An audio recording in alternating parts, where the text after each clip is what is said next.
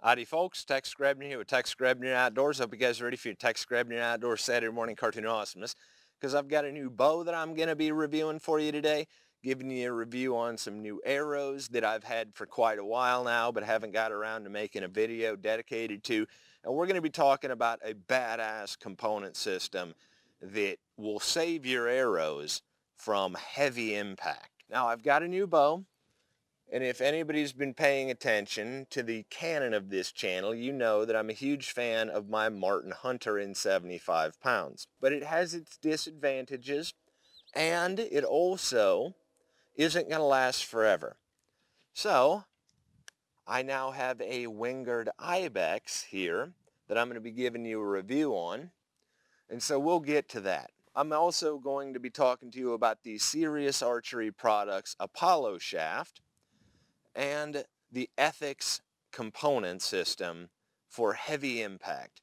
So I really hope you guys are going to enjoy this week's episode of Tex Grebner Outdoors as I review these stellar products for you that I 100% believe in. Now, if you guys want to show your support for Tex Grebner Outdoors in a way beyond simply watching the videos, you can go to texgrebneroutdoors.com, check out the Make It Weird sticker and the Make It Weird shirt, because I believed in inclusivity before it was cool. Of course, there is the reality check of the life ain't like the pornos, hunting ain't like the TV shows shirt, and my personal favorite, the kill with stick shirt. Now, seeing as Sirius is the dog constellation, it is quite ironic that I have a kill with stick shirt and I'm using Sirius Archery product arrows. Now, with that all being said, while Three Rivers Archery currently doesn't stock Sirius Apollo arrow shafts or Ethics components, you can still show your support for Tex Grebner Outdoors and get a discount on all your tradlife supplies that they do sell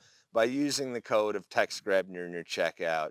It shows your support, gives you a shipping discount, and even if what I'm actually talking about in this video isn't sold by Three Rivers, well, the simple fact is you're going to need arrow wraps if you want them. You're going to need feathers no matter what. You're going to need field points. So don't forget to use the code of Tex Grebner in your checkout at threeriversarchery.com. So I hope that you guys are going to enjoy this week's episode of Tex Grebner Outdoors, because I'm pretty excited about some of this stuff. As you can see, this bow weighs in at about 4 pounds, so when I pull it down to the 28-inch mark, because it's an 80-pound draw, it's going to weigh out at about 84 pounds. This is my Wengerd IBEX. It is a short and stout bow, very maneuverable. It is a 3-piece takedown, so it will travel well. Bamboo limb cores, carbon backs, carbon bellies.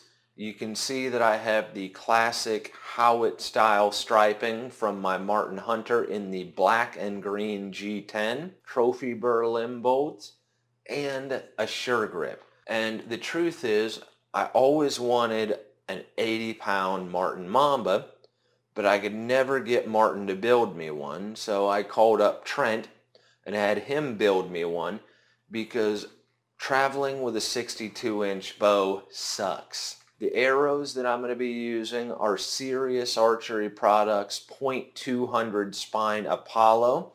They're a 204 inner diameter, 5-inch shield cut feathers from Three Rivers with the reflective arrow wrap, a 210 grain Ethics impact, and a 315 grain point. Now, anybody can be a badass at 10 yards. But if you get close enough, your aim will be true enough. Now, I have a very rapid shot process, so it doesn't really matter to me that it's a heavy draw, because I don't need to take a whole bunch of time to aim, because it's going to be right or wrong within the first 5 seconds. That's just my opinion, but in my opinion, it's true. I love how the shortness of the limbs make it just as good as a clicker, because I can feel it stacking into that final inch so that I know where I'm at in the draw cycle. Now, just for the sake of a excruciating test of the ethics components out of a bow this heavy, along with the durability of the Sirius Apollo shaft. Here at 10 yards, I shot into a cinder block, and you will be able to see the results because it's quite dramatic.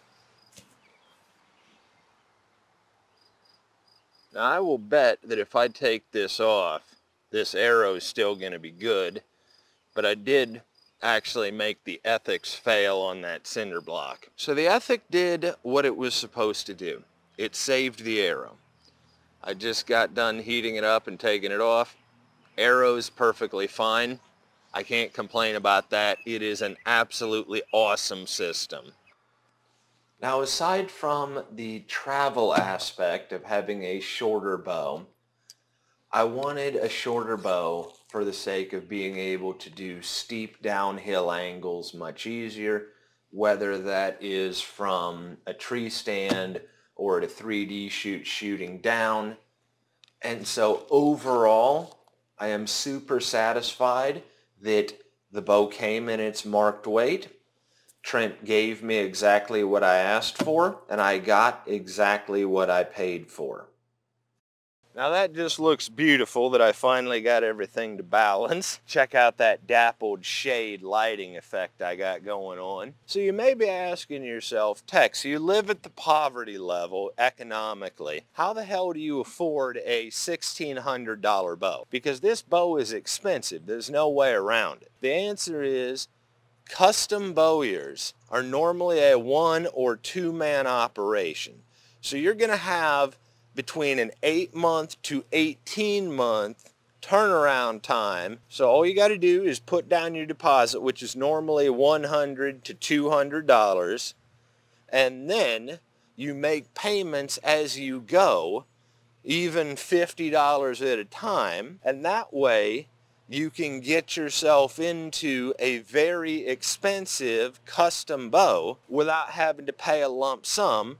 I know it's a G10 risered bow. Okay, I get it. I am as trad police as they come, but because I wanted to have a heavy, stout bow, that's why I went with a G10 riser rather than getting a burl, maple, and ebony riser, which, don't get me wrong, this bow looks sharp. I don't have a brand loyalty when it comes to my arrows.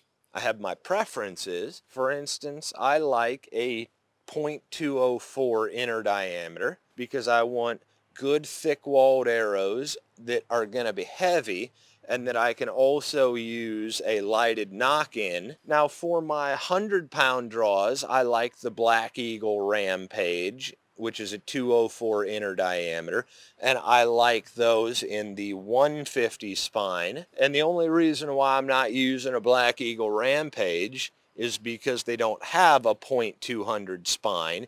Theirs goes .250 and then .150. I'm not here to upsell you on stuff you don't need. Under 60 pounds of draw weight, if you put an Ethics on the end of a standard diameter shaft, it's going to be a pretty bulletproof arrow anyway. For me, the Sirius Apollo shafts with the all-steel Ethics components, they work. And that's all that I actually care about. If you're looking to get a traditional bow built in the over 70-pound draw range, you can add Wengerd Archery to the list of bowyers willing to give you what you want. And I can say that it's worth the money. Of course, nobody can shoot a bow over 50 pounds with any degree of accuracy, as you can see here. As always, God bless all my sportsmen of America. Join the NRA to protect our rights. Please got my friends over at threeriversarchery.com. Thank you very much to those of you involved in law enforcement, you good cops out there. And thank you very much to those of you serving in the military, ready to die for freedom anywhere. And thanks for watching Tex Grebner Outdoors.